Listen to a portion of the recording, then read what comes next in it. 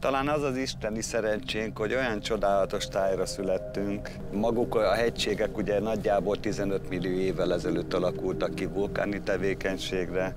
Víz alatt, óceánnak a vize alatt a Pannon nagy tenger itt hullámzott. Körbevesznek minket a hegyek, és az a szőlő, amit mi arra használunk, hogy bort készítsünk, valószínű, hogy 8-12 millió évvel ezelőtt is itt volt. Mi, akik kordába szeretjük tartani a szőlőt, sorokba ültetjük, felfele úgy neveljük, hogy mi a gépekkel, kezünkkel, járkálva köztük jól elférjünk. Úgy gondoljuk mi emberek, hogy mi termesztjük a szőlőt, gondozzuk, holott korábban itt volt ezen a tájon, mi meg 10, 20, 30, 80 ezer éve létezünk, mint emberek. Ki az, aki honosabb, és ki az, aki biztosabb genetikával rendelkezik, mint egy ember. És ez megint egy isteni csoda, hogy valami, ami étel, akár a szomjunkat oldja mustként, ez átalakul, megint úgy hisszük, hogy mi csináljuk, mi irányítjuk, de gyakorlatilag a természet megoldja azt, hogy a cukorból alkohol képződik, és a gyümölcsből képződött borba viszont visszaköszön. Ez a napsütés, a hegyek ölelése, az őszi ízek, az őszi gyümölcsök és az őszi illatok, ezek mind-mind egy-egy pohár borba, egy korty borba ott találhatóak. Hírünk alapján ugye mindenki egy édes bort vár. Legtöbbet az aszúról tudnak. És az a sokszínűség, amit borba is tudunk adni, hogy egy könnyed, gyümölcsös, friss ízvilágú bortól egészen a nagyon komplex fahordóba érlelt, terjesztett, komolyabb dűlős borokig meg tudjuk mutatni a táj szépségét, meg tudjuk mutatni a különböző dűlőknek a karakterét. Ez nagyon meg szokta látni az embereket. Ugye a gasztronómia az nagyon fontos a számunkra. Egy jó szakács jó ételt tud a borunk mellé főzni, akkor dupla élvezetet kap az, aki fogyasztja. És a kettő ugrik egyet fölfele minőségbe is, ízérzetbe is. És nem vagyunk beszorítva a sor végére, hogy majd a desszertnél iszunk aszút, hanem ki tudunk a legeslegelejére jönni.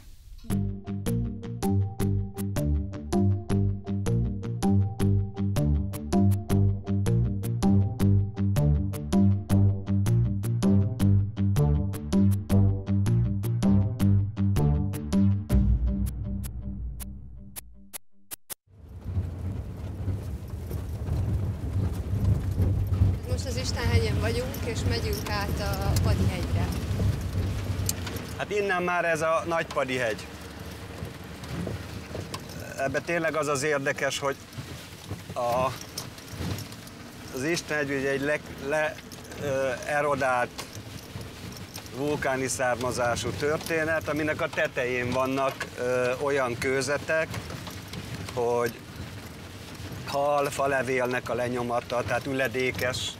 És ugye egy hegyről beszélünk, csak a dűlőt hívják másként, hogy most kaparunk el. Kevés volt a lendület. Kézifék nincs behúzva. Könnyű a mozdonynak oda fent a vasúton. Hát lehet, hogy mégiscsak vissza kéne menni, és akkor... Azt csinálom, drágám. Jó.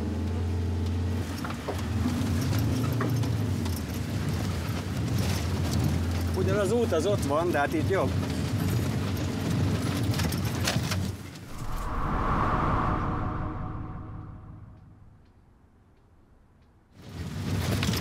Ez csak lendületből lehet. Erdőbe tanultam megvezetni, és zsigulival. Most már kint vagyunk, kiértünk. És baromi rossz a... Abba lehet hagyni az imádkozást. Hát igen, gondoltam rá. Ez maga a végtelenség. Tehát van egy biztos támaszunk, ez maga a szőlő meg a hegy, és van egy távlati jövőnk, ez pedig az Alföld fele néz.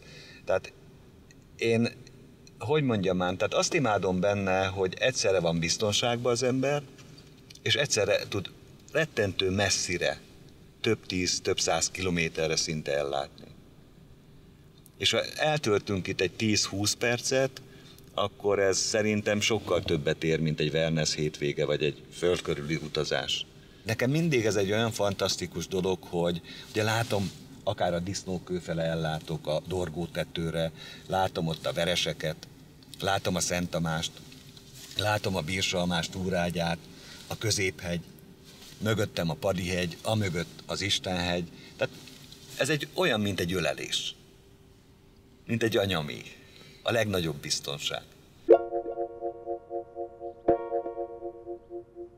Én hálát adok az égnek, hogy ha véletlenszerűen is, de erre az útra, erre a munkára terelt a végén a sors, mert itt jól érzem magam.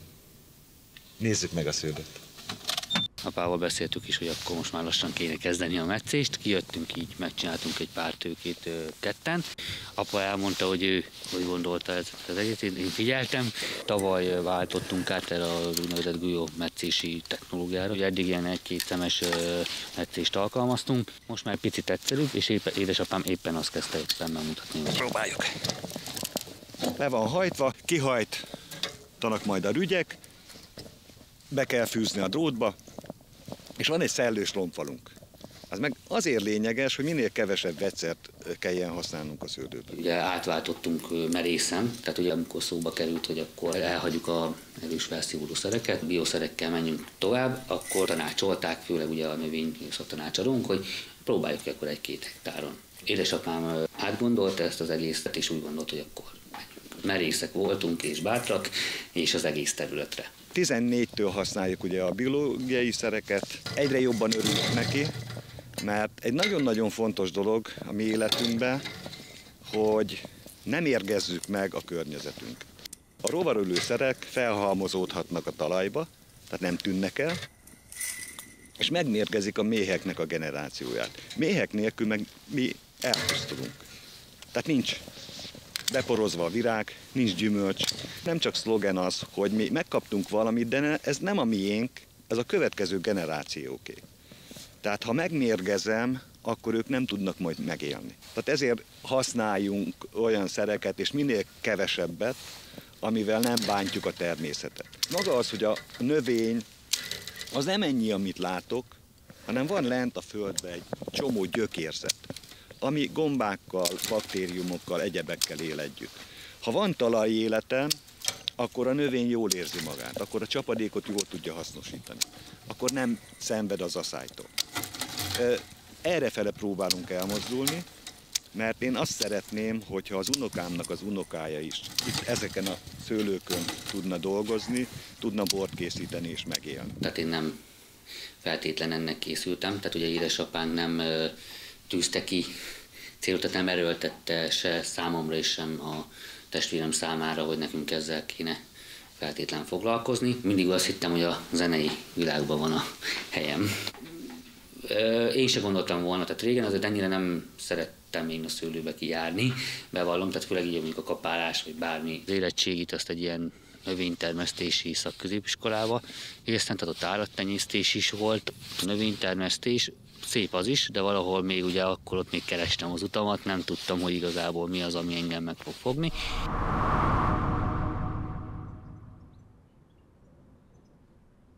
És ugye jött az a lehetőség, hogy ugye édesapám ugye Tokajba borászatban dolgoztak, ugye a társával együtt, az állós társa idején, én oda bekeveredtem pince munkásként. És most már saját magamon meglepődök, hogy egyszerűen tényleg szeretek, tehát vágyom arra, hogy kimenjek, hogy a természetnek ugye, ahogy édesapám is fogalmazta, hogy áttöleljenek a hegyek, tehát ezt már elkezdtem szerintem valahol belül már én is igényelni, és már nem tudnám elképzelni úgy, hogy mással foglalkozzak. Együtt a természettel alkotunk egy gyümölcsöt, és én el tudom képzelni, amikor látok egy szőlőfürtöt, el tudom képzelni az ízét, illatát annak a bornak, amit ebből tudok készíteni. Én szerintem tanulni ezt nem lehet. Kell egy elhivatottság, belső indítatás, kell a fantázia, meg kell hozzá az évek tapasztalata. Én annak örülök nagyon-nagyon, hogy nekem megadatott, hogy én a 2 gyerekemnek ebből valamit át tudok adni. És azt tölt el büszkeséggel, hogy látom, hogy ők is képesek rá. Ez az isteni csoda.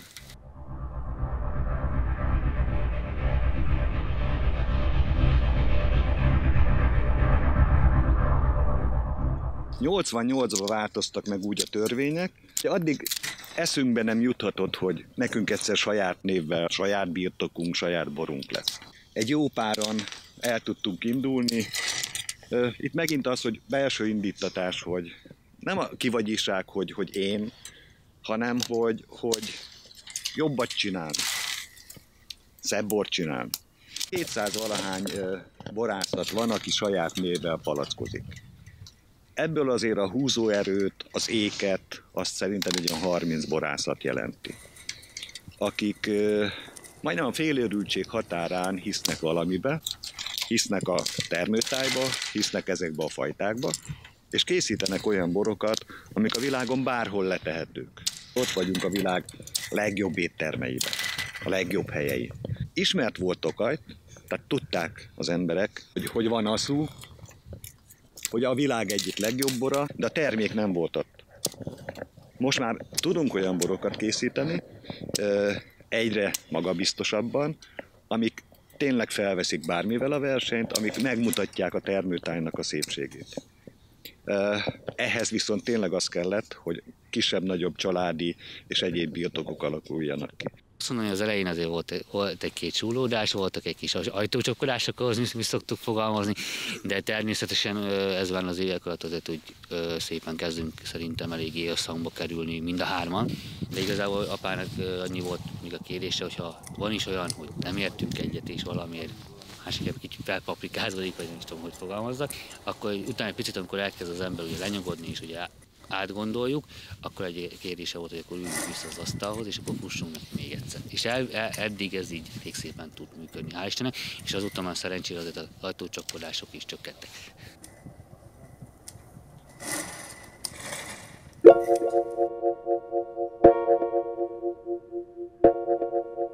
Sokáig nem értettem, hogy mindig miért mondják, hogy az a jó szőlő, ahol sok kő van.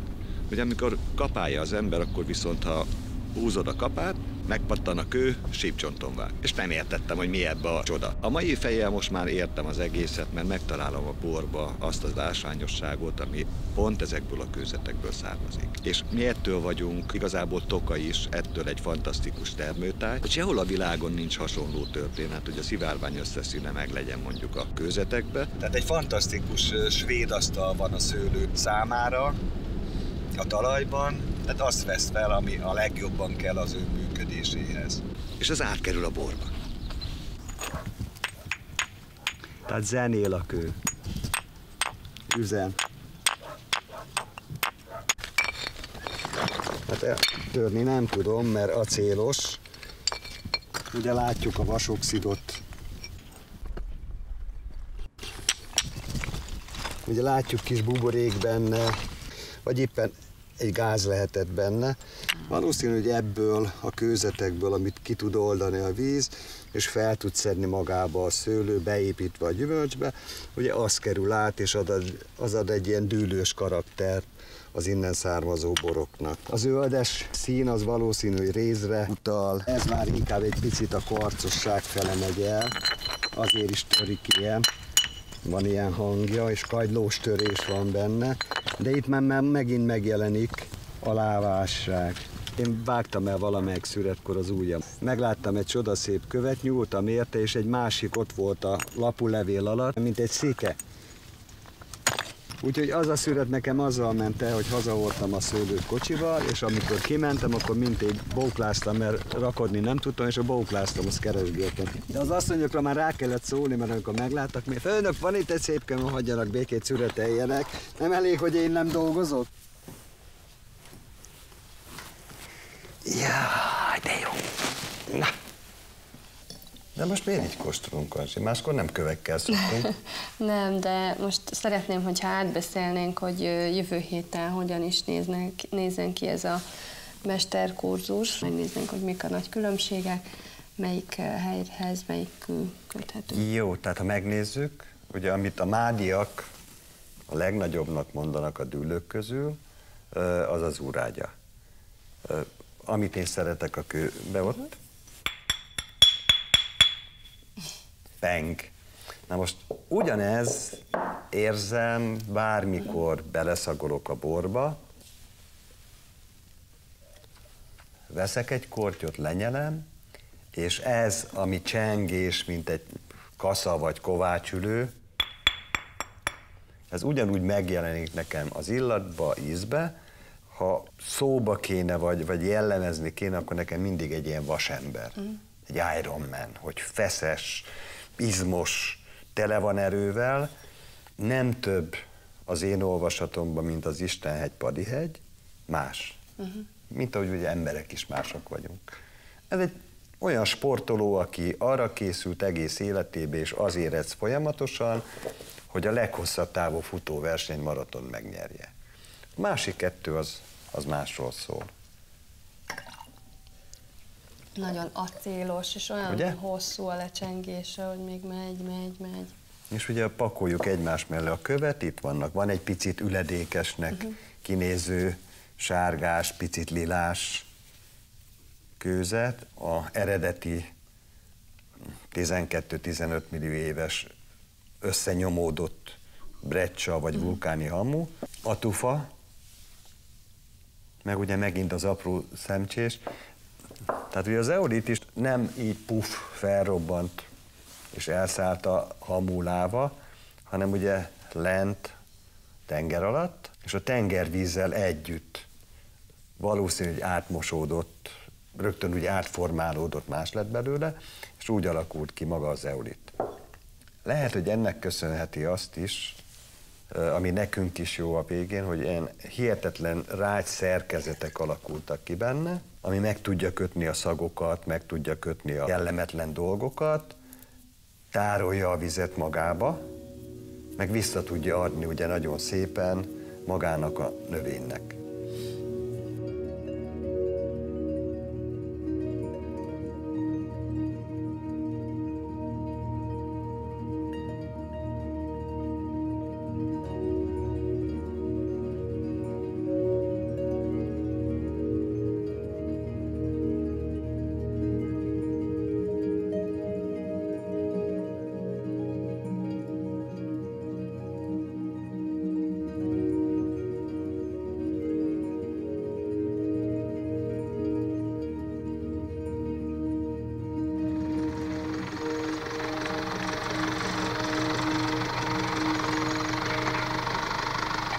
Ha így fog nőni, nem sokára vághatjuk vissza.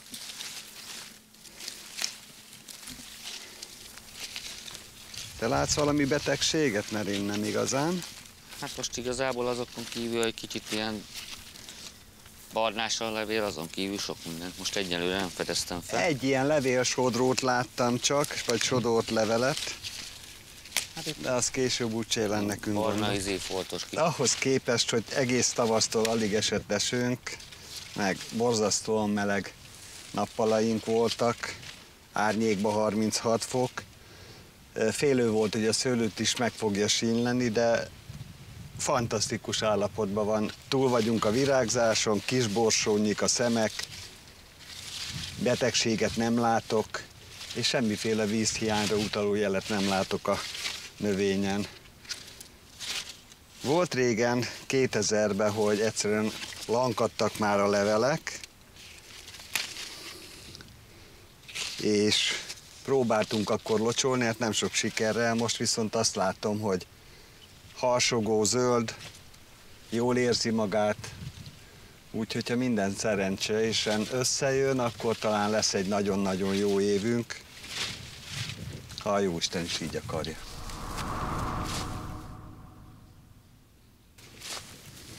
Nagyon fontosak a fajták, amik valószínűleg itt a Kárpát-medencébe alakultak ki. Az egyik főfajtánk, ami olyan 60% környékén lehet itt termesztve, az maga a furmint. A levele picit csipkés szélű, szabdalt levelű, a fürt, ami most még nincs kihízva, ugye éppen virágzás után vagyunk a kisborsónyi állapottal, az szüretre majd meg fog szépen hízni, mint egy kismalac, kis gömbölyű kismalac, egymáshoz szoruló szemekkel.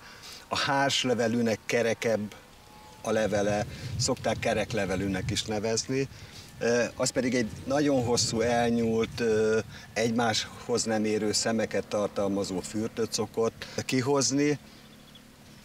A világban máshol nem nagyon termesztik, Kárpát-medencén belül igen, mert van Ausztriába, Szlovéniába, de valamilyen szinten az egyediség az, ami ezeknek a fajtáknak a mi szemszögünkből az igazi értékét adja.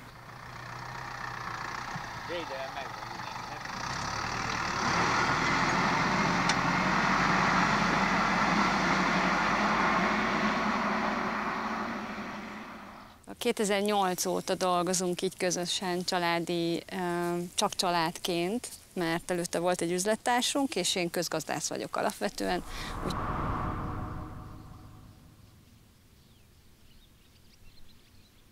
Itt a váltás után óriási lehetőség volt, azt gondoltam, hogy mindent megtervezzünk, meg volt az üzleti terv, megcsináltam a táblázatot, hogy ennyi szárazbor fog készülni, ennyi édesbor. Ennyi lesz a haszon? Hát az jó lett volna, igen, ennyi lesz a haszon.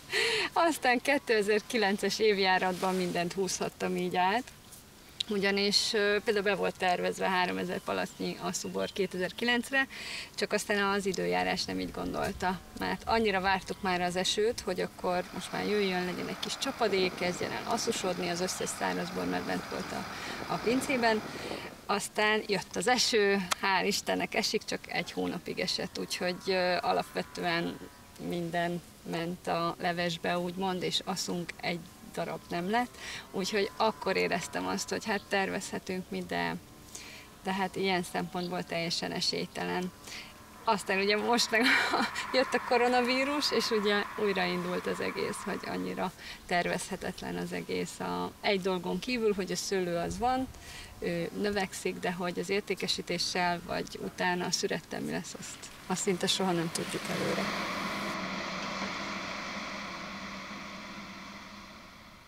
Amikor egy-egy csapadékosabb év vagy időszak van, akkor is elő szokott fordulni, hogy ebbe a kicsi katlanba, ahol mi vagyunk, ott szinte egy szemeső nem esik, aztán egy 5-10 kilométerre meg 80-100 mm.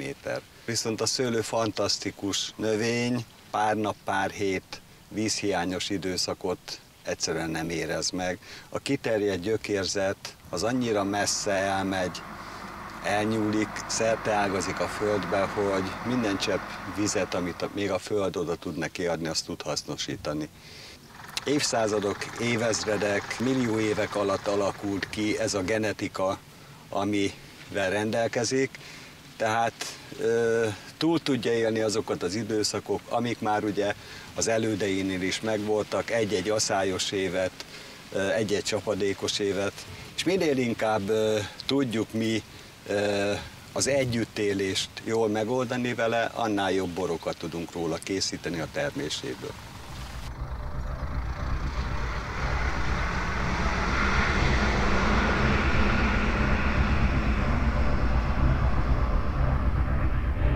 Én vagyok a legstresszesebb a családban, úgyhogy én dolgozom rajta alapvetően, mert hát mindig lehetne valamin aggódni. Például annyira örülök, hogy jaj, napsütés van, most végre napsütés van, aztán eszembe jut, hogy na jó, de hát hogyha továbbra is csak napsütés lesz, az nem jó a szőlőnek, mert kellene a csapadék. Aztán amikor elkezd esni, az első gondolat után, hogy de jó, hogy esik, akkor most jön a meleg, akkor utána az ilyen dunsztos idő, akkor jönnek a betegségek, mi lesz a szőlővel?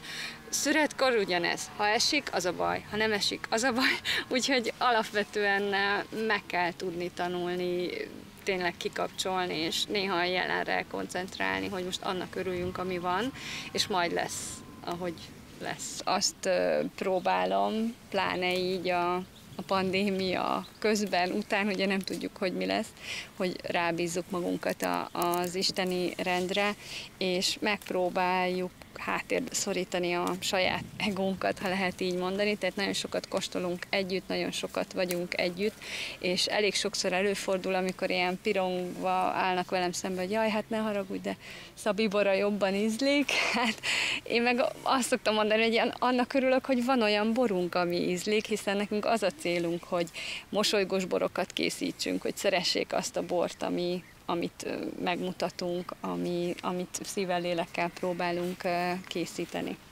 Úgyhogy Szabének egy kicsit más a véleménye a stresszről szerintem, mint nekem. Hát természetesen a stressz az ugyanúgy megvolt nálam is. Én legalábbis úgy érzem, hogy annyira nem uralkodott el nálam. Itt a családi vállalkozásból eljutottunk oda, hogy ugye testvérem is ugye készít bort. Én is ugye ennek a szakmának adva a fejem, úgy voltam vele, hogy mindig is birizgált egy kicsit, hogy azért egy saját készítésű borral elő tudja drukkolni, vagy legalábbis tudjam azt bebizonyítani, hogy mégis milyen. A középhegyi dűlőből tudok már most készíteni egy furmintot. Közös kóstolások alapján a legelsőnél a kezdők szerencséje. Ott egy akkora gyümölcsbomba csapta meg az orromat, ami megtetszett. Én amúgy is szerettem volna egy ilyen fiatalosabb, gyümölcsösebb vonallal kezdeni. Jött a tanács, hogy akkor nem akarok egy picit hordót. Mondtam, hogy makacs módon, hogy ez szerintem most az én esetemben maradna tartályba. A kihívásokat is szeretem, a kihívás itt kijött. Tehát édesapámnak volt egy tapasztalata, amit megosztott, maga a középhegyi dűlőből, hogy milyen jellegű borokat készített régebben róla, mi a tapasztalata, és olyan szempontból is érdekes volt számomra, hogy egy picit másabb jelleget kaptam meg én. Tehát ez valószínűleg ugye az is kihívás az egész készítésben, meg szépsége a történetnek, hogy minden éven más jön igazából az adott területről, minden év egy újat ad, egy újabb lehetőséget, és ez mindig izgalommal tud eltölteni. Azt kell, hogy mondjam, hogy az egót legyőzni mégse tudjuk, mert ha egy-egy szép bortételünk van, akkor azért lessük a reakciót. Vagy meg akarjuk mutatni rögtön, hogy gyere, kóstold. Beszélünk róla, beszélek a természetről, beszélek a kőről, a vulkánokról, a fajtáról, vagy amit én látok. És a vége mindig az, hogy gyere el hozzánk, nézd meg, hogy hol élünk, nézd meg a hegyeket, érezd a kisugárzást, kóstolj bele a borba, és a borba ugyanúgy meg fogod kapni azt, amiről beszélek, a vulkánok tüzét, a napsütést, az élet melegét.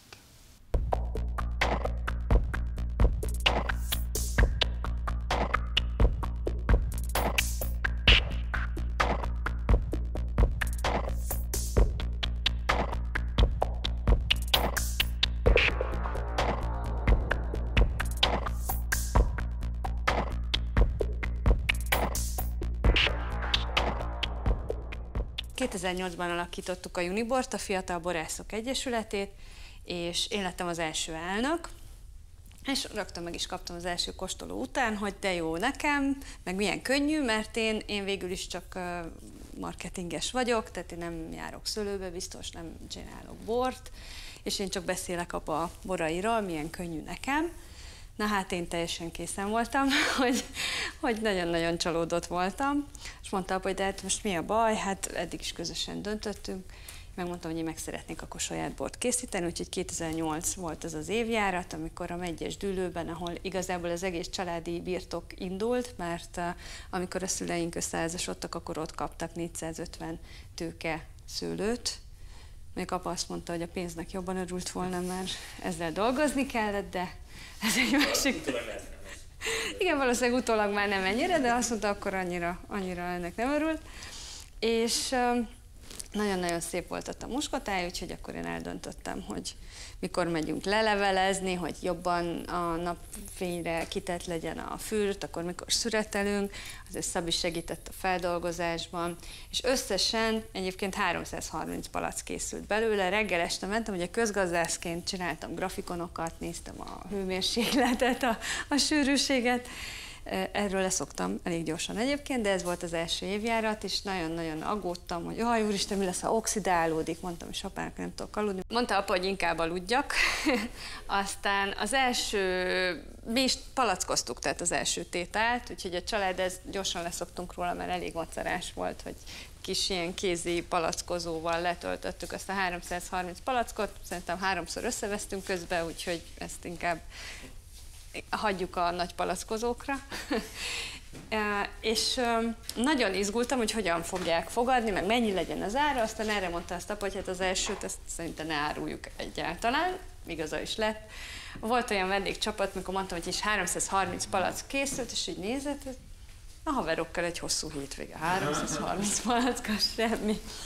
És én akkor rövid ideig a Magyar Bormarketing Kft-nél is dolgoztam, és mentünk ki Hollandiába tartani egy borkóstolót, és így félve mondtam a főnökömnek, hogy egyébként nekem van egy sárga muskotályom, és mondta, tök jó, hát akkor Master of Wine-ok lesznek ott, akkor mutassuk be a kóstolón. De tényleg? és nagyon izgultam, hogy hogyan fogják fogadni, és előkóstolt egy Master of Wine, és mondta, hogy ez tök jó, ezzel fogjuk kezdeni az egészet, és nagyon jó lett a fogadtatása, úgyhogy onnantól, ha olyan az évjárat van a hangi muskotály, most a 2019-es került palackba, tegnap megjött az engedélye, úgyhogy most már forgalomba is kerülhet. Hát annyi, hogy 555 palack készült most is, tehát hogy nem egy óriási mennyiség.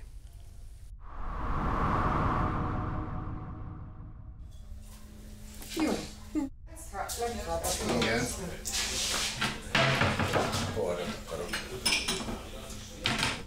Ő egy 2014-es Szabi édes névre hallgató tételünk. Testvérem is készít bort, és ugye engem is birizgált mindig is, hogy készítsek.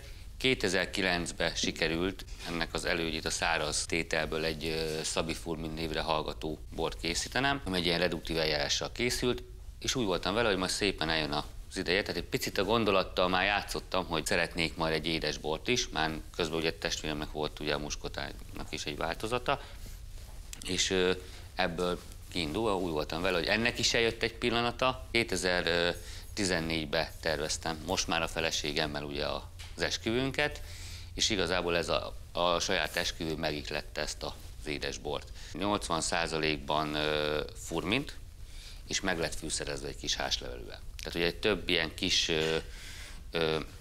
házasítás keverést készítettem, amit természetesen a családdal megkóstoltattam, és a mennyasszonya, és ugye a párom, amikor mi még megismerkedtünk, akkor az asszú volt az, amit úgy borba szeretett, és mire az esküvőig eljutottunk, kihívás volt számomra, mert már a kedves párom az már csak szárazat volt hajlandó inni, de kettőnk közül még én voltam az, aki ugye az édeset. De ugye a szárazborom az már volt, tehát mondom az esküvőre, de mégis szerettem volna az esküvőre valami emléket, egy maradandót. És ugye több változatból ugye erre esett a választás, tehát ez ment át. Az esküvőn természetesen nem ezzel a címkével került ki, tehát ugye külön lett ugye egy pár palackkal készítve, és teljesen más címke lett rátéve, és ott nem Szabi édesként találkoztak vele az akkori vendégek, hanem szívemből édes névre hallgatott. Annyira emlékszem, amikor kóstoltam én ezt először, és ezt hát nagy pocakkal, tehát tényleg csak kóstoltam, és nagyon tetszett akkor is. És most eljutottunk ugye 6 évvel később, hogy a héten a fiam hozta nekem a palackokat, hogy tudja kóstolni. Ő volt a kis segédem, és megszagolta a borokat. Hát voltam, én mondta, hogy fú, anya, ez nagyon büdös. Az egyiknél, anyának nagyon jó illata van, ez édesem? A kedvenc borom.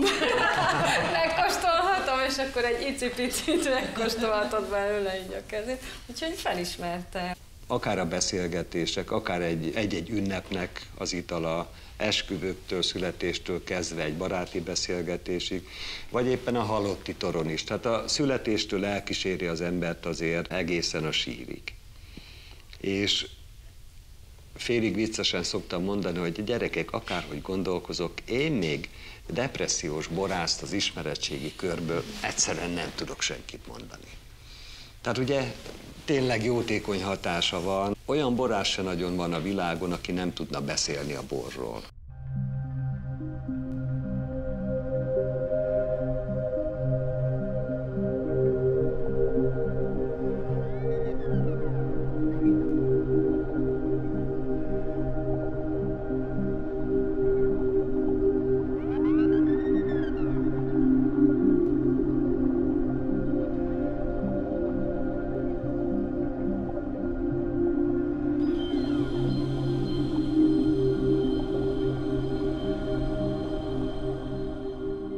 Sokszor kell kompromisszumot kötnünk, bármennyire is nehéz.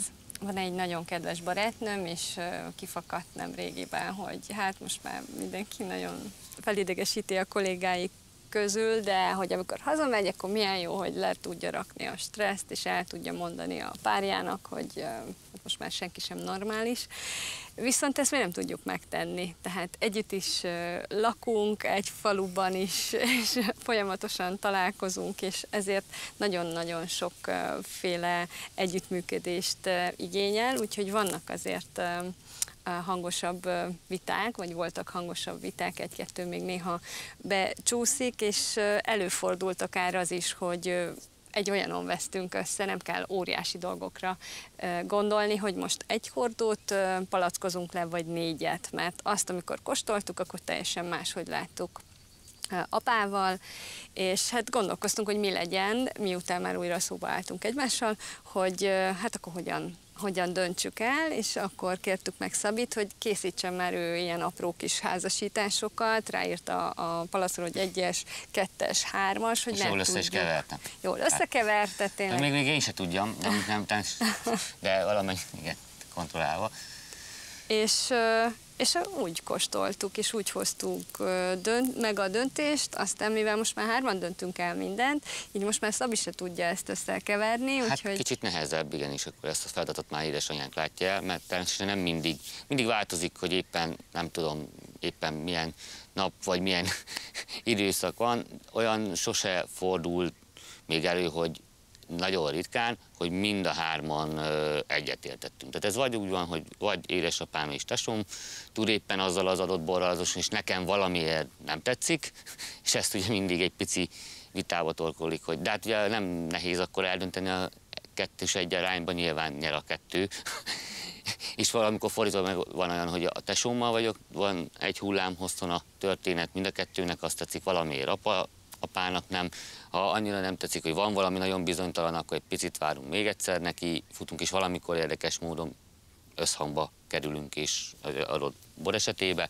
Az ajtócsapkodás az igen, az régebben előfordult. Picit könnyebbség, én azóta megnősültem, én a falun belül az megmaradt, de máshol lakom, tehát így most már ott nem csapkodok ajtót.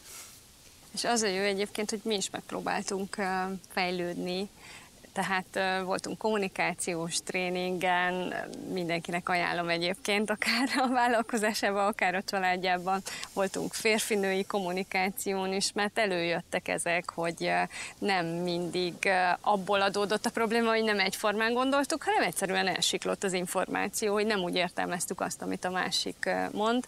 És hát apának sem volt egyszerű, mert hogy régen megszokta, hogy vannak alkalmazottai, elmondja, hogy ez a feladat, és akkor megcsinálják. Most meg ugye mi megkérdezzük érdeklődően esetleg, hogy mit, miért, hogyan, és esetleg így nem lehetne, tehát ugye egy picit más a megközelítés a mi oldalunkról.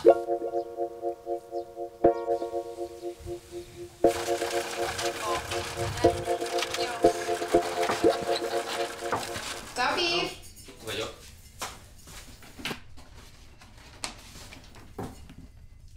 A legelsőket azt évbe kaptuk, és körönvágó ollóval vágta ki Kata.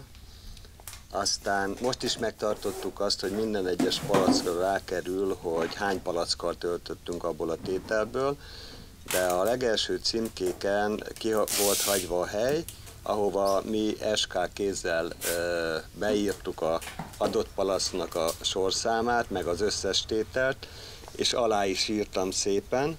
Aztán Kata bevezette ezt egy kockás füzetbe. A legelején még azt is tudtuk és nyomon követtük, hogy kinek adtuk el, hány palackkal, és melyik sorszámú borokat adta. Az évek során azért ezt fel kellett adnunk, mert ennyire közvetlenül, ennyire a végpontig, végső vevéig, hála Isten, már nem tudjuk elkísérni a borokat. Egyébként érdekes azt látni, hogy ezért az új címkék egy kézből származnak, tehát azért látszik Gabinak, a Muraközi Gabinak itt a kezemunkája, hogy más, hiszen más a forma, de azért látszik, hogy van valami koncepció mögötte. Az asszú esetében, ami Tokaj ugye legjellemző volt, itt ez szép ugye aranycsepp, ami nagyon szépen megmutatja, hogy mit képvisel igazából ugye a benne lévő bor. Ezt a címkén már a kedves vevő szépen láthatja is, és én kívülállóként, ha nézem, akkor szerintem az eléggé csalogató tud lenni. És ugye ezért szép, hogy minden borunknál, ha egy picit így végignézek, mindegyiknek van egy pici kis egyedisége. Tehát ugye, hogy említve lett édesapám által, a dűlőszelektált borok kerülnek ugye az új tokaji palackba, és nem véletlen, hogy arra is kerül rá ez a hegyvonalatos címke. Ez ugyanúgy a furmintoknál, ilyen jellegű boroknál megjelenik, és a könnyedebb vonalnál is történt egy váltás, mint például ugye a bubiz esetében. Tehát a címkét is, ha megfigyeljük, akkor nagyon szépen végig tud menni a borok könnyediségétől a szasszúig a címketéren. És amikor küldjük, ha például webshopos rendelés van és küldünk, akkor bele szoktuk tenni a apának a hitvallását is, ami rákerült egyébként. Ez egy pályázat volt, egy 95-ös 6 puttonyos asszú van egyébként ezzel a címkével, és ehhez írta annó apa, az egészet nem fogom elolvasni, de az első mondatot igen. Élvezd cseppenként, nézz a szív mélyére, s merengj el az életen. És ez a gondolat is mindig utazik a palackkal együtt.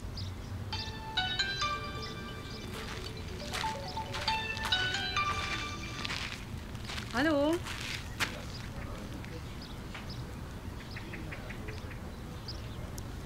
Szia, jó, és mennyit rendeltek?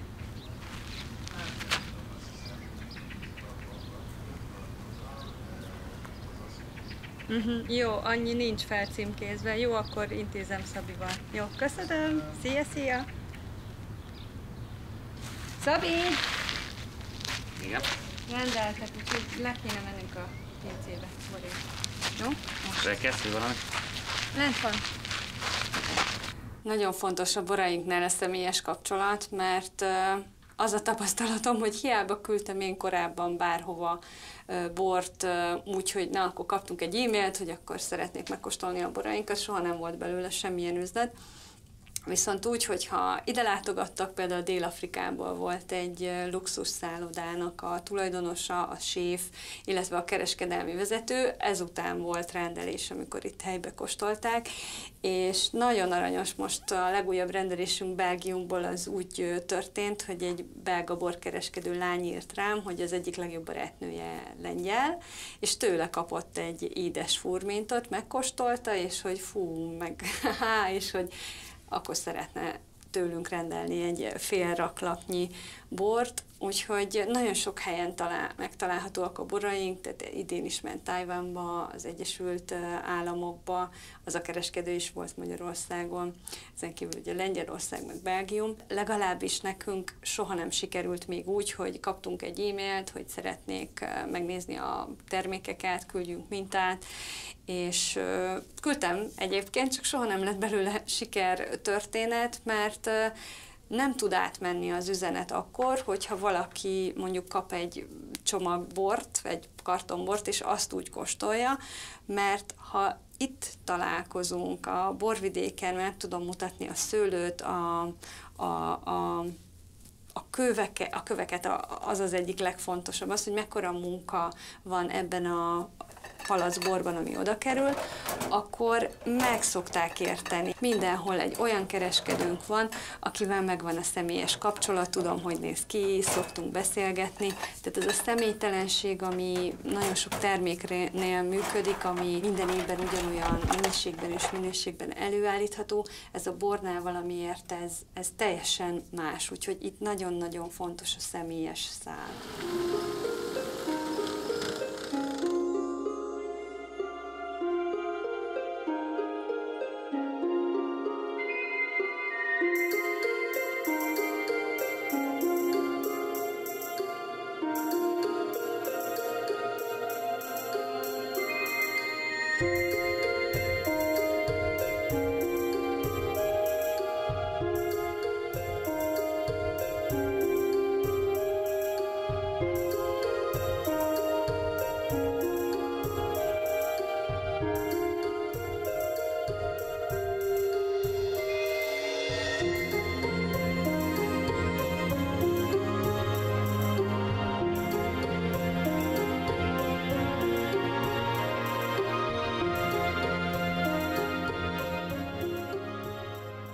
Idén annyira finom a szőlő, tényleg.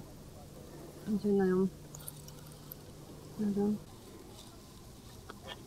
Ez egy házlevelű fürt, mert látszik, hogy egyrészt van válla, másrészt már látszódna jobban, ha nem ettem volna le a nagy részét, tehát nagyobb, mint a furmint, és hogy kicsit távolabb állnak egymástól a bogyók. A furmintnál közel állnak, tömöttebbek, és az is látszik, hogy az egészséges, tehát hogy nincs rajta botritis, nem lesz ebből asszuszám, vagy nem lesz belőle késői bor. Annak is szánjuk, hogy száraz bor legyen, tehát majd a hordóba kerül, és akkor úgy a palackba. Úgyhogy most leszedjük. Ezt a moskotály van még úgy kint, hogy abból édeset szeretnénk, és akkor ezt figyeljük, hogy milyen állapotban van, és akkor mikor lehet szedni. Szóval egy nézzél telefonon, Szabival meg körbekémlelünk. És ez hitelesebb a körbekémlelés, mint a telefonon. Szabi, igen, 40% eső, vagy 50%. Ezt meg tudjuk jósolni. Mi meg azt mondjuk, hogy vagy jön, vagy nem jön. Tehát az a lutri. Most attól egy kicsit csepereg, az még nem baj. Mára 1 mm-t mond egyébként, holnapra nem mond, és szerdán 2 mm-t mond a másik, és szelet csütörtökre. A szél az nem be, az elfújja fel. Jó. Tehát az úrágyon a születet azt múlt hét kedd szerdára terveztük be, amiben ugye az eső, az időjárás az elég szépen bekavart, és ugye ma tudtuk a múlt hét keddi betervezett születet elkezdeni.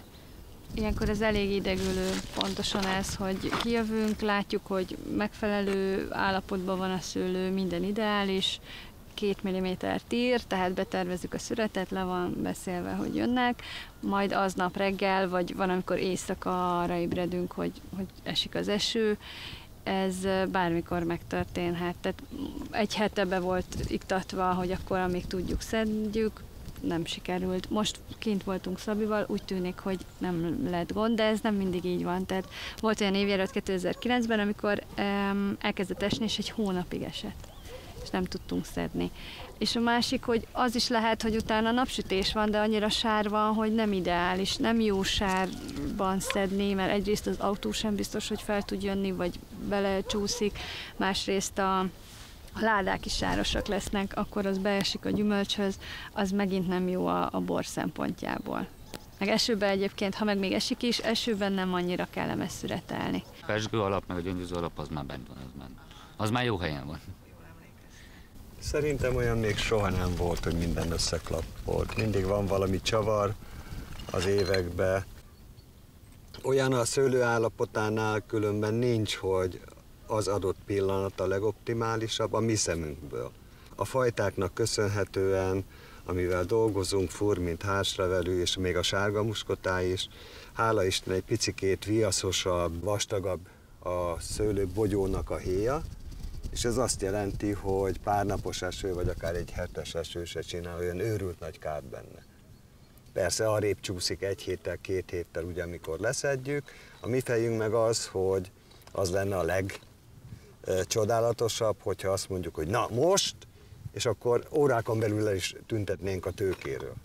Ha kap egy nagyon nagy esőt, ami a szőlő gyökerét is érinti, akkor viszont ugye ő felpumpálja a nedvességet, és akkor akár visszaesik fél fokkal, 1 fokkal, akár 2-vel hízik a bogyó, megnő a tömege, a cukor ugyanannyi marad, több víz kerül benne, tehát visszahigul és leesik a fok. Tehát ugye nincs olyan, hogy eső után 5 perccel már tudnánk szüretelni, hanem meg kell várni, míg visszatér az a görbe, ami visszahigult, az akkor visszakoncentrálódik, lemegy a nedvesség, a vízcseppek, a harmat elmegy a szőlőről, akkor megint rá kell várni, hogy visszaépítse ő saját magába azokat, amit mi keresünk a borba utána. Meg hát majd meglátjuk, hogy lesz-e asszunk idén.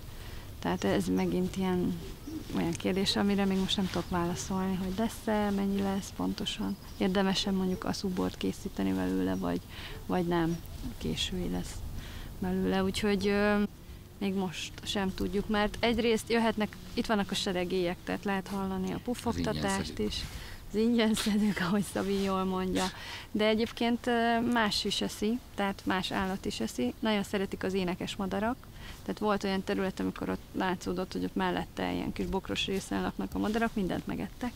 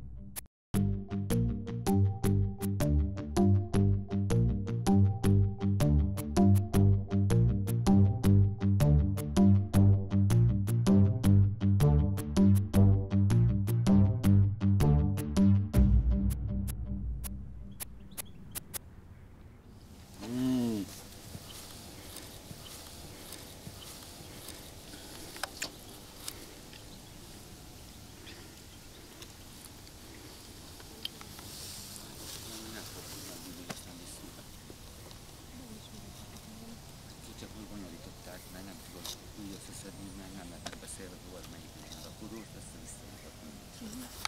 Mire ott végigmész, ez rakatlan nem. Ez a terület, nem. Ezeket nincs ez a kapcsolatban, az a végig.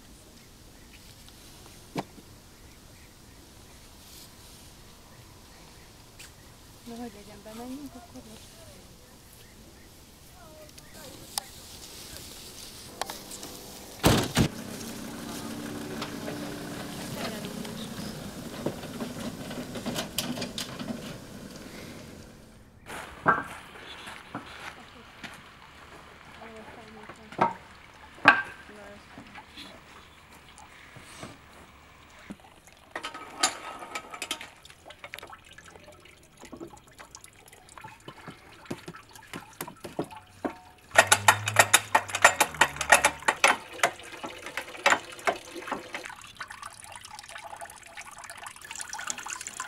Engedjük? Ez édes sárga muskotáj, az édesemnek az alapja, amit 2009-ben készítettünk először. Nagyon szép volt a szőlő. 2008-ban készült az első angi sárga muskotáj, mert én nagyon szeretem a szőlőfajtát. Aztán 9-ben mondtam, hogy jó, akkor legyen inkább édes. És hát a születésnapomon születeltünk, úgyhogy könnyű volt visszaemlékezni rá. Viszont október 6-án még én Budapesten dolgoztam, hazajöttem, és ott gondolkoztam, hogy most csak az aszút szedjük ki, tehát hogy ezeket, amit most a fiúk is csinálnak, tehát gyakorlatilag kiszedegetni azokat a botrytises szemeket, amikből akár asszubor is készülhetne, vagy ugye szedjük le az egész fürtöt. Ha ideális az időjárás, akkor még több asszuszem lesz, tudunk még asszút nyerni, és nagyon szuper lesz a szőlő is, de ha nem, ha esik, akkor viszont lehet, hogy minden mehet úgymond a kukába, mert felhigul a szőlőben a cukor, és egyébként sem lesz olyan tökéletes a minőség. Úgyhogy így hezitáltam így fél óránként, hogy asszuzzunk. Nem, inkább akkor mégiscsak le kéne az egészet szedni, mert az időjárás előrejelzés azért mondta, hogy eshet is. Mégiscsak le kéne szedni. Inkább asszúzzunk. Ez ment így ilyen félórás váltásban, míg apa mondta, hogy jobb lenne elmennék aludni, mert ő már idegileg ezt nem bírja. Úgyhogy reggel döntöttem el, hogy akkor szedjük az egészet, mert hogy elkezdett szépen szitálni az eső. Úgyhogy nagyon jó döntésnek bizonyult, mert tényleg utána abszolút esős idő volt, és ez volt a legelső édesem. Szabi meg a párom abszolút segített a préselésbe, és gyönyörű volt a szőlő. Ezzel a préssellel kipréseltet, edzettünk Zsoltival. Rózsaillata volt a nagyon mustnak. intenzív rózsaillat csapta meg az orrunkat, úgyhogy nagyon szép volt maga már a mustnak is a jellege, mikor préselődött. Ez volt 2009-ben, összesen azt hiszem 440 palack készült, és a neve az onnan jött, hogy mindig ráírjuk a tartályra vagy a hordóra, hogyha furmint, akkor egy F betű, ha háslevel, akkor egy H, ha sárga muskotáj, akkor ott volt, hogy SM, és hát ott volt, hogy édes SM, és hát ez úgy néz ki, mint az édesem, az első édes borom, és hát ez lett a neve. Az egy másik kérdés, hogy én úgy emlékszem, hogy én mondtam ezt, hogy akkor jaj, de jó, akkor legyen édesem. Apa azt mondta, hogy szerinte ő mondta. Hát én már mondtam mindkettőjüknek, hogy nyugodtan elemezgessétek, vitatkozzatok tovább, mert én írtam rá a tartályra. Úgyhogy ez volt a 2009-es édesem, és azóta, ha olyan az évjárat, igazából egyszer nem volt olyan az évjárat, a 2010-es évben annyi volt az eső, hogy akkor nem készült édesem, csak úgymond szárazam, egy nagyon kevés száraz muskotáj, de egyébként minden évben készítünk édes muskotájt. Én képes vagyok elfelejtkezni róla, hogy asszuzunk és elkezdeni enni. Ez finom. Igen, akaratlanul megkóstolja az ember. Én a múltkor merengtem el egy picit rajta, hogy mi alapján is szedem én is, hogy a jó asszuszemet. És egy nagyon összetett dolog, mert egyrészt nézi az ember a színét, a töpörödöttségét, ugye összeasszottságát. Ha ilyen barnás inkább a szem, akkor meg nincs úgy összeaszva, akkor az nem szokott jó lenni. Egy ilyen teljesen automatikus dolog, hogyha fehéres, szürkés penészt látok, ne adj Isten feketét, akkor az már megint egy kizárók. De ezen felül még mindig ott van, hogyha megfogom a És ez tényleg egy teljesen spontán, automatikussá válik, hogy szedi az ember, és egy picit úgy megnyomom, akarva, akaratlanul. És akkor szinte érzem, hogy ruganyos belül. Ami a régiek szerint is a legjobb, hogy ott van a botrytis a szemen, megjelenik, például itt lehet látni, hogy ott van az a kis szürkés penészbevonat.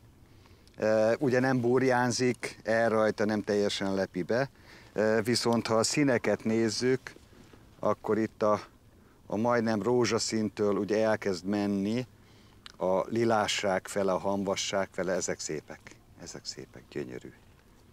Tehát mint egy rózsaszíromnak a hamvassága olyan van, és nem véletlenül, hogy én is a rózsára asszociálok, mert a régi leírásokban is az van, hogy a legfennebb való, a legjobb minőségű az a rózsaalszú. És én nagyon sokáig nem tudtam, mert nem részletezték, hogy pontosan nem írták körül, hogy mit jelent, és akkor döbbentem meg, amikor egy fotós barátom küldött asszúszemekről képet, és szerintem félre fogom tenni, mert akkor jobban látszik. Ugye, amikor egy picit megsüti a nap, tényleg mint a rózsa. Ugye van egy hamvassága, mint a sziromnak, és az adja a legnagyobb koncentráltságát, legjobb belső minőségét az asszúszemeknek. Hát nem találtunk fel újat, megint csak az ősök után megyünk. Meg látszik, hogy más is szeretné az asszúszemet. Itt látszik, hogy szivogatták a kis darazsak. Hogy itt nem látszik, hogy ez így szépen egybe van, itt meg látszanak ilyen lyukak. Úgyhogy hát van konkurensünk az asszúszemnél is. A darazsak is, meg hát a vadak is eszik. Tényleg, amikor szedi az ember, nagyon sokszor, amiben úgy nem tudom eldönteni, az bekapja az ember, és akkor konstatálja, hogy kellően koncentrált, vagy nem. Megjelenik ott egy picit a botrytis, és akkor elveszti a víztartalmának 80%-át, és úgy lesznek ezek az igazán jó asszúszemek belőle. Tehát koncentrálódik benne a cukor, de nem csak a cukor, hanem a sav, zamatanyagok, és a gomba a folyamat alatt jellegzetes illatzamotanyagokat képez. Így, ezt is ide tesszük. Ilyen időben jó csinálni, de hidegben hogy utáltam gyerekként. Tehát ugye nagyon gyorsan látjuk, hogy ez egy egészséges, picit még ugye a hamvasság is rajta van a szőlőbogyón, de olyan zöldbe játszik az árnyalat, ez már a sárgább, ez a teljes érettséget tudja mutatni. A botrytis által megtámadott szemek, azok ugye itt van, ez a kettő. Az egyik oldalán már jobban látszik a gombanyom, a másik oldalán éppen, hogy csak elment sötétülni a sárgaság. Ez a szemnél már elkezdte veszteni a vizet, itt már ugye a rózsaszínesség jellemző rá, de már töpörödik. Ez már a lilás hamvasság, és ugye ezek azok, ez a 4 szem, amin ott van a botrytis, kitört belőle. Egy isteni csoda ez is. És milyen jó, hogy mi élvezhetjük. Itt van benne egy kukac valaki. Az szokott lenni. Hát most ez egy teljesen vegán kukac. Semmi hús nincs benne, csak zöldséget teszik. Csak úgy tűnik. Tehát ragaszkodik hozzá. Erre mondják, hogy jó zsír.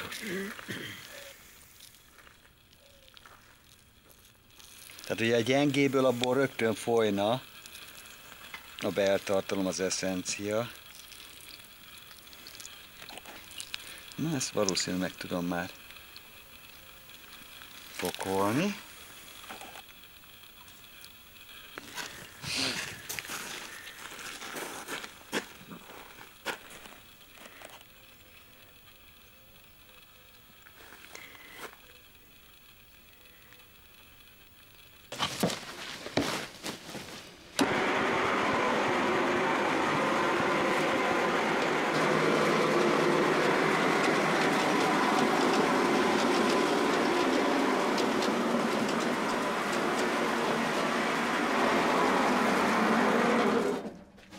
Nem megy a izé. Csiga? Valami megfeszített. Próbáljuk. Ez a szület izgalmai, amikor munka közben általában jönnek egy kis plusz kis izgalmak, de ez kell hozzá. Na mindjárt megnézzük.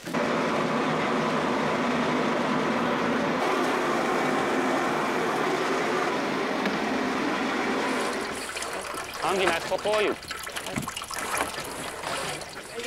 Vagy a kicsivel is lehet, hogy igazad van. Várjál, csövet elveszem. Jó. Le lett bogyózva egy bizonyos láramennyiség, a lé elkezdett ugye folyni, tehát a must elkezdett folyni, és most a tesón vesz mintát, és megnézzük a magyar mustfokot, tehát hogy hány fokos, ami beérkezett szőlő.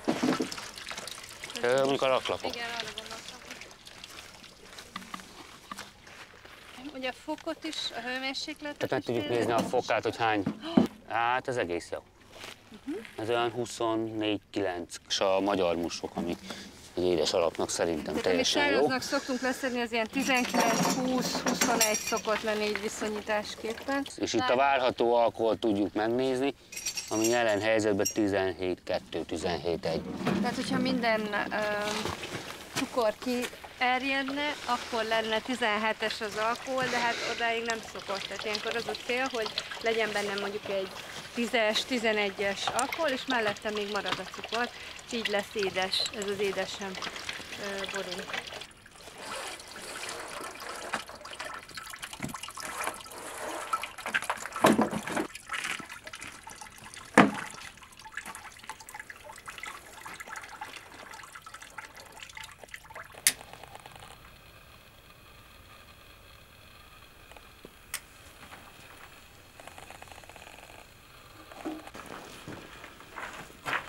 A hordókat ilyenkor kénezzük.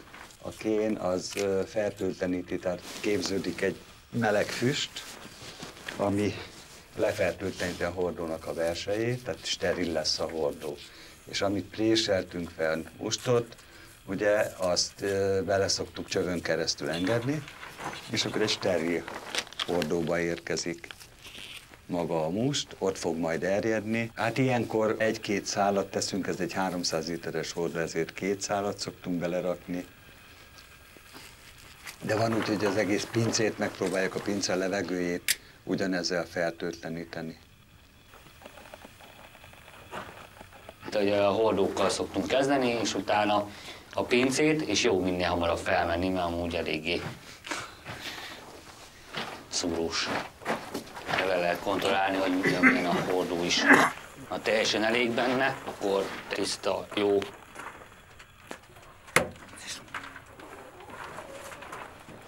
Van a negyediket is csinálnék. Ja.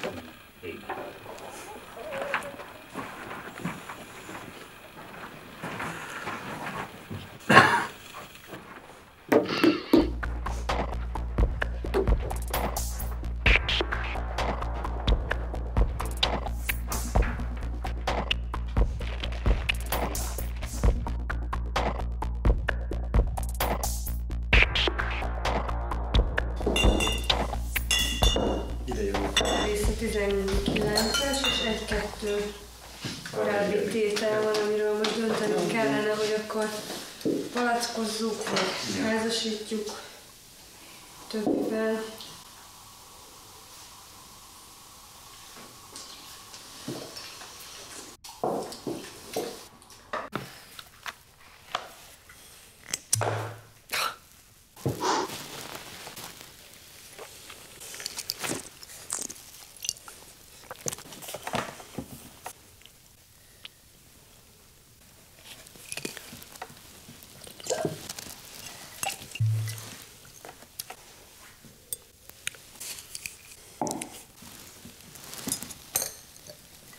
Nem nyomom rá annyira a dugót, mert még van bennük széndioxid, úgyhogy azért lövi ki. Ami nekem tetszett eddig, az a 3-as, az előző. Neked akkor a 2-es, ami igen. Az 1-esnél éreztem, rendben lett volna, nincs oda semmi baj. A legvégén érzek egy kesernyét, egy nem átlag kesernyét. Ennél a 2-nél azt, hogy harmonikus, jósabb. Nekem az 1-es is nagyon tetszett. Igen, van benne egy ilyen kesernye, de derítés alatt szerintem az Jöhet, tehát hallani még, hogy ezek mind mozognak. Savban elég szép.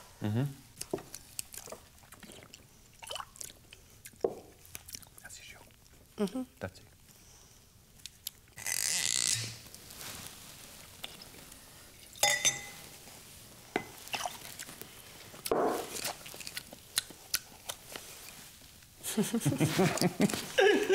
Nem lehet mindegyik bor tökéletes.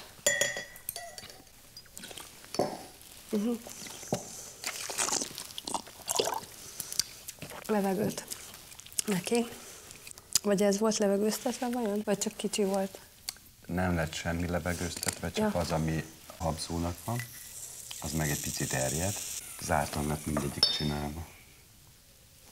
Mert ízében ez jó, csak az illata. Ebbe is érzek egy keserűt. Megjelölöm az, ami cukros volt. Hát savban idén nincs hiány. Nincs. De szép vibráló. Tehát nem az, hogy most... Nem bántónak gondolom, csak... Nem zöld. 16-os. Fröccs neki, jó lesz.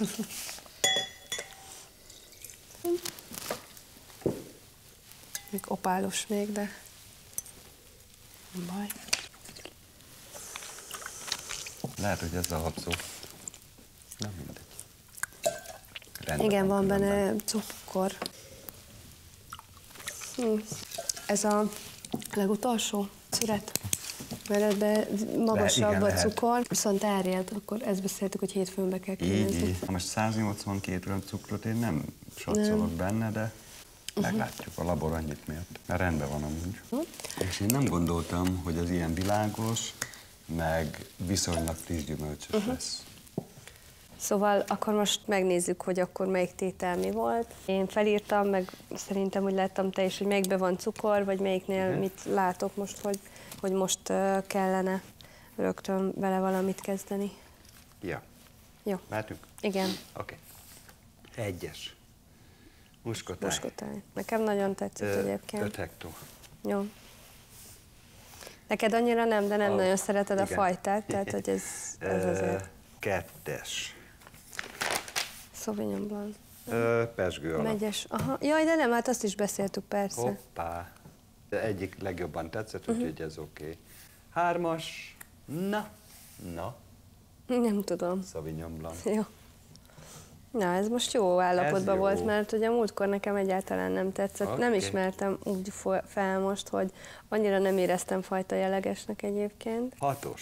Urágya. Aha, abba igen, és ez sárgásabb. Sárgásabb, és van benne cukor. És ugye ezt már a múltkor be is mérettük, hogy van benne cukor. Jó, akkor erre rájöttünk, ez a M11. 9-es. Édesem, jó, ez egyértelmű volt, ez nagyon jó állapotban van. Jó, akkor a 10-es. Muskotáj. Igen. Ez a... Hát ez, igen. Nekem egyébként ez volt az, amire mondtam azt, hogy ízében nekem tetszik, de nagyon zárt illatában. És akkor ez, hát hétfőn. Jó. A labor, 16-os, ez a habzó. Viszont abban van még volt cukor. A kesernye. Meg van benne cukor. Jó, igen. akkor cukrot is megnézem, mindegy, nekem a keserűség maradt meg. Hát többet vártam tőle. Hát a pezsgő alap az szebb. Az szebb, az lényeges. Hétfőn beszéltük itt is, hogy akkor meg kell kínezni. Szálljon meg, mert helyén van. Azt mondja, hogy na, 26. Igen? Sauvignon Blanc. Hát, jó. Jó, esetleg a ként nézzük meg mind a kettőnél, de most... Jó. SO2, Jó. SO2. Akkor 27. Nekem az tetszett. Házlevelű, úrágya. 27. Jó. Rendben, pici kesernyével. Jó? Lehet, ma ilyen nap van neked. Igen. Akkor végülis, ami palackozásra kerül a urágya furmint, urágya házlevelű, meg a birtokfurmint. Bekerekezem. Akkor meg vagyunk. Ja. Ja. Rendben. Nem volt olyan rossz azért.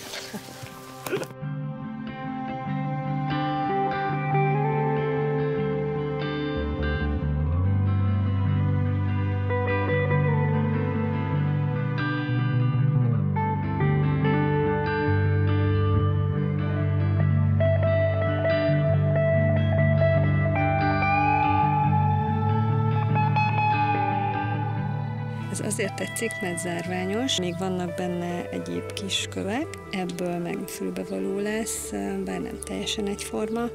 Ez is zárványos, ez meg olyan szép. Ilyenkor egyébként ezekről a kvarcitokról az ég jut eszembe, a csillagos ég. Ó, ez is tökre érdekes, olyan, mint, tehát ugye többféle kőzet, ahogy együtt van, és hogy ezekből lehet, hogy ékszer is fog készülni, ebből biztosan. Találtam valakit, aki részbe be tudja fogni, mert ezeket nem lehet csak így simán átszúrni, mint ezeket az amatisztet, meg rózsakvarcot megformálni, mert ezek törnek. Viszont kívülről bele lehet fogni részbe, és akkor úgy kerülnek ékszerként akár a nyakunkba, vagy hát fülbevalók is készülnek. Meg hát például ez is ez az egyik kedvenc gyűrűm, és ez is egy vastartalmú opál. Úgyhogy ezért gyűjtjük folyamatosan a különböző, ezért is gyűjtjük a kőzeteket. Van egy, erről a parcelláról származik, én egy ananásznak nézem, egy kődarab.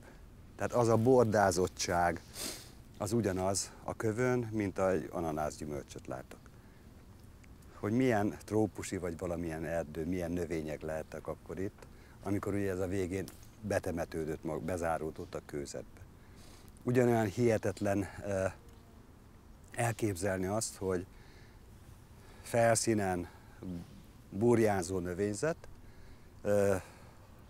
tenger vagy tóba a halak, és egyszer csak puff, robban egyet a vulkán, átrédegződik az egész, vagy végigfut az erdőn a vulkán, de utána jön a gejzír, és ezt a követ, az elszenesedett fát, különböző dolgokat egyszerűen átformálja.